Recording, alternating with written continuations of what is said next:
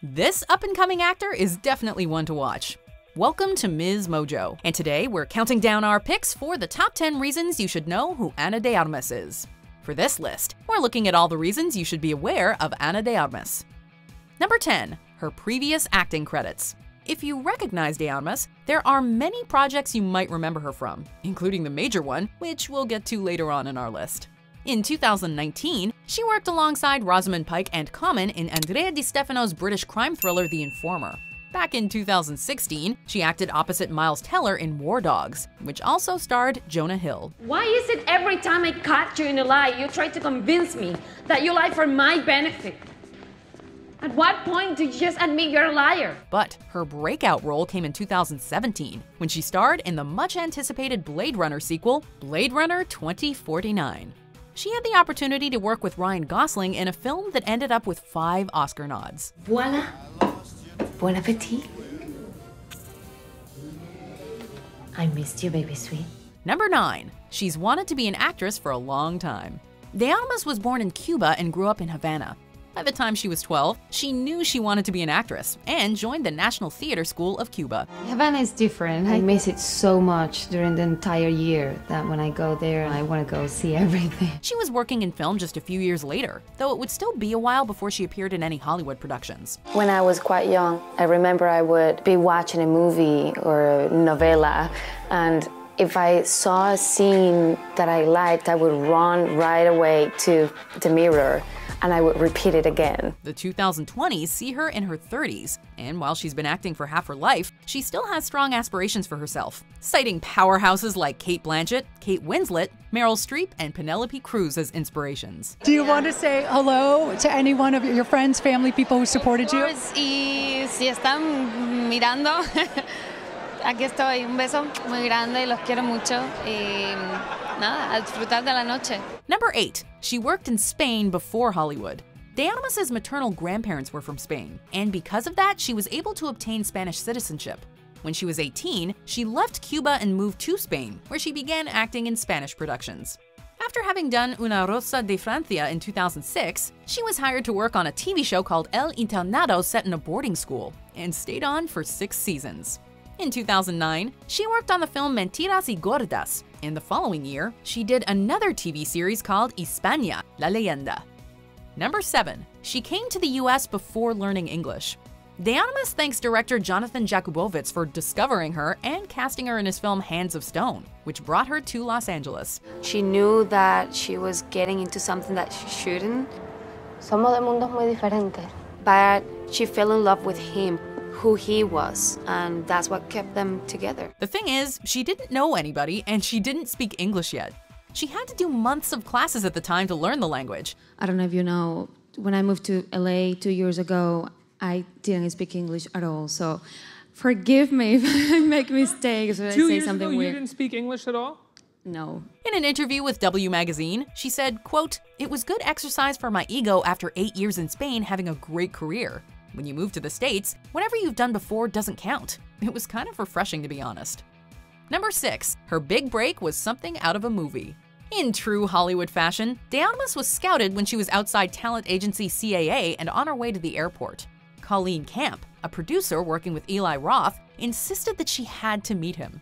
Before she knew it, she was being cast in Knock Knock alongside Keanu Reeves. I think traveling is the best way to get life experience.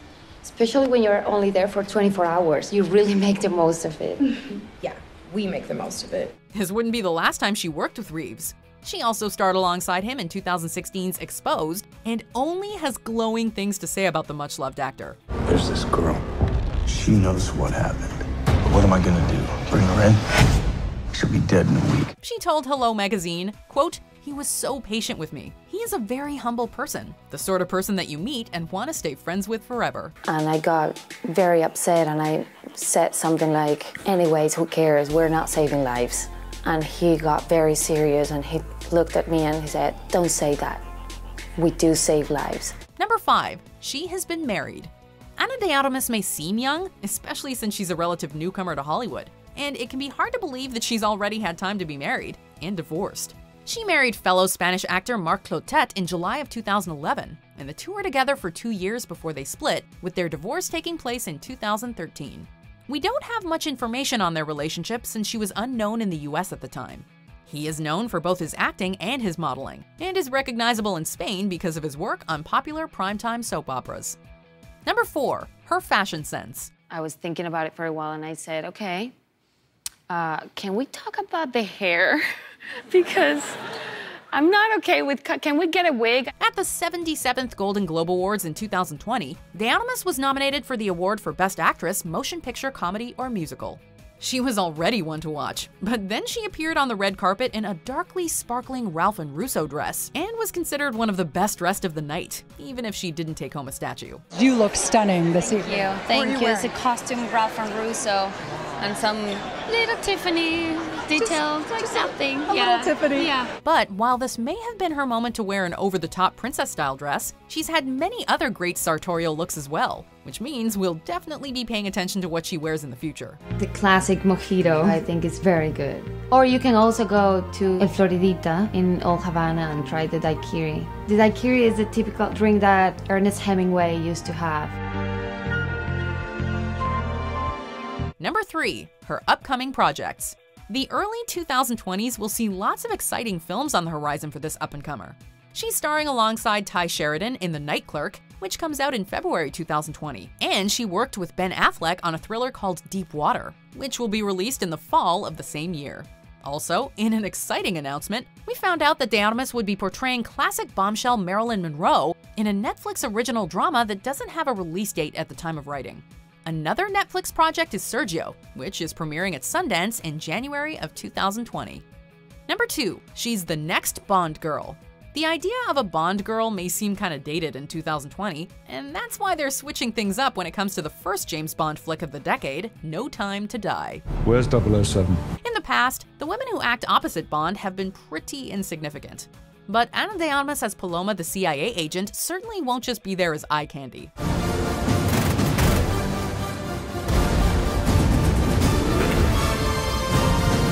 Phoebe Waller-Bridge of Fleabag fame was brought in April of 2019 to liven up the script to make it funnier, but she also worked on the film's female characters, so we can bet that Paloma will have more to offer than meets the eye. Before we continue, be sure to subscribe to our channel and ring the bell to get notified about our latest videos. You have the option to be notified for occasional videos or all of them. If you're on your phone, make sure you go into your settings and switch on notifications. Number 1. Knives Out. We've managed to make it through this entire video without mentioning the role that most of you recognize Ana de Armas from, Knives Out. You know something.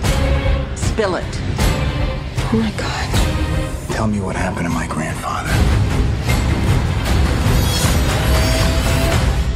I think you have something you want to tell me. Released in late 2019, this comedic mystery film was written and directed by Rian Johnson and featured an all-star cast that included Daniel Craig, Chris Evans, Jamie Lee Curtis, Lakeith Stanfield, Michael Shannon, and Christopher Plummer, among many more. They're beautiful people. Aww. Like, they're nice people that I like. that we actually spent a lot of time together, and we got to know each other for 2 months in Boston. But the starring role went to De Armas, who, though she had acted in several big productions, was far from being a household name. Interestingly, she initially didn't even want to audition for the part because she didn't want to be cast as the, quote, pretty Latina caretaker. Luckily, she got to read the script and reconsidered. And if you've seen the movie, you too know that the character is much more than that. This is a twisted web, and we are not finished untangling it. Not yet. Do you agree with our picks? Check out this other recent clip from MsMojo. And be sure to subscribe and ring the bell to be notified about our latest videos.